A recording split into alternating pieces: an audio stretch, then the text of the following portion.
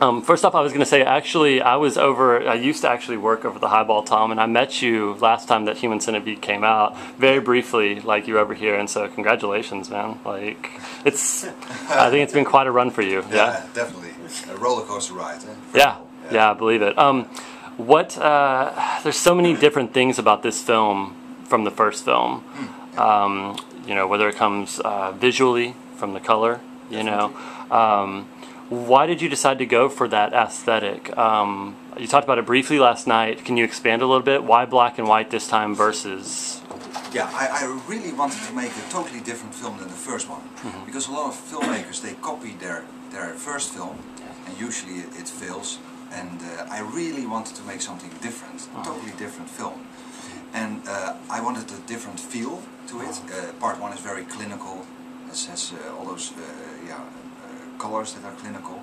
Part 1 I wanted to be black and white and dirty. It's all handheld. While in part 1 everything is very smooth on tracks and stuff. And it was really a choice because with the character of like Dr. Heiter, that fitted the clinicalness.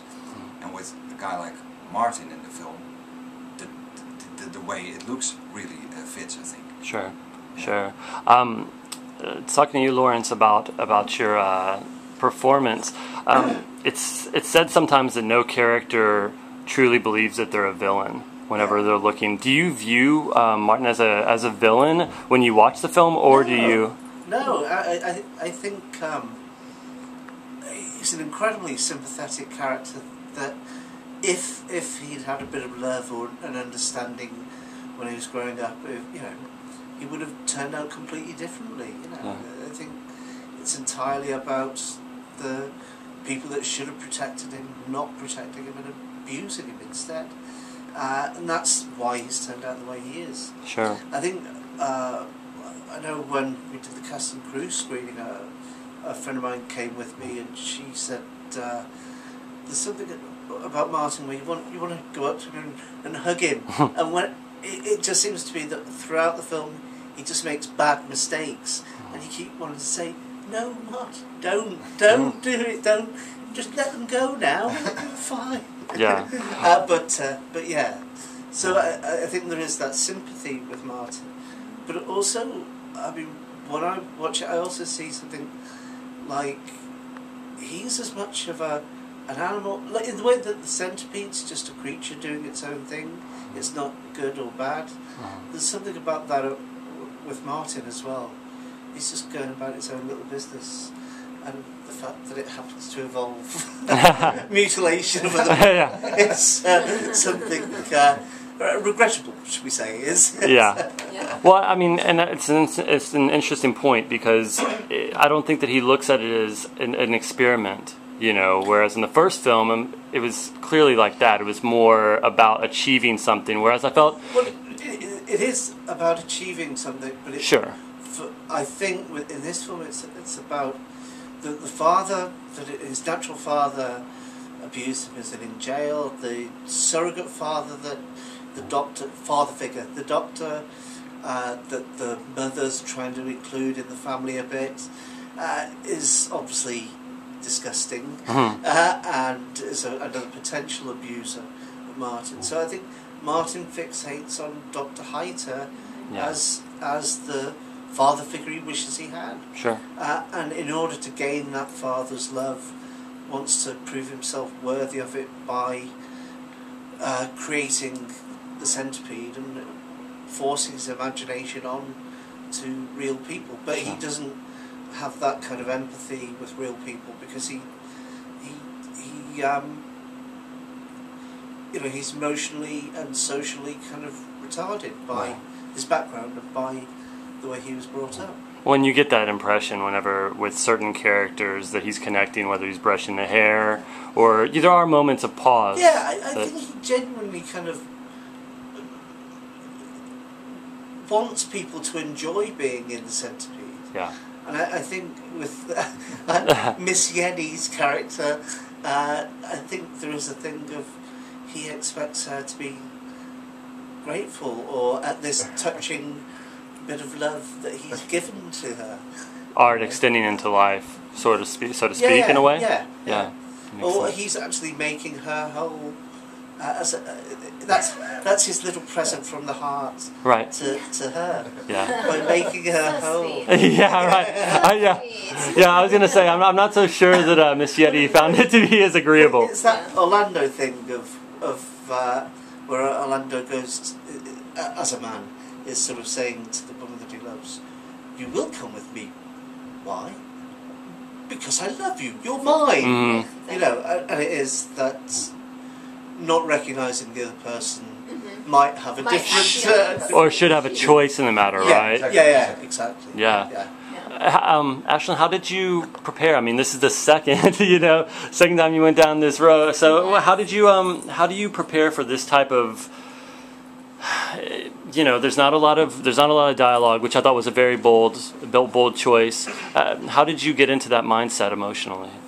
For this one, because the first one, like I said before, like the first one I felt like we were making a movie, and so this one, that one had like more of like a character I could base Yennie off of, and working with Ashley and Aki, like and Dieter, it was just this amazing little community. So for this one, when Tom came to me with the idea of you're going to be playing a version of yourself, and it's just an extended version of me, which is this very self-centered, because everyone in the film, they need to have this sense of like you don't like them. There's a reason why you don't actually feel that bad for them. In the end, you're like, yeah, well, you were a bad person. If you would have just shown this man like some compassion or some love, which we should do as human beings, you probably wouldn't suffer how you do in your life. And so for this one, it was kind of fun because Tom and I kind of got to play around with the idea of making fun of the actress.